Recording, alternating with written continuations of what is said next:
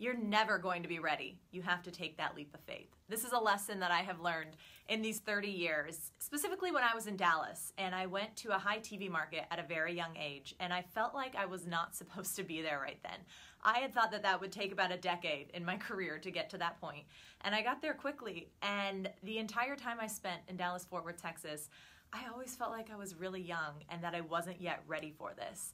And whenever I would fill in a role where you know that's your time to shine, I would be timid and afraid. And on my way out, when I was leaving to come here to Washington, D.C., I finally felt like, oh yeah, I was ready for this TV market. That was fine. I did fine here. And my assistant news director said, why didn't you feel like that the entire time? It's because if you are taking a challenge and you're stepping into a role that maybe is a little bit over your head, you are going to have this opportunity to grow and to change and to get better. If you're completely comfortable with where you are, if you feel like, yeah, I'm ready for this, this is what I was supposed to be doing, you're not going to grow. You're not going to get any better. You will never feel completely ready. You just have to take that leap of faith.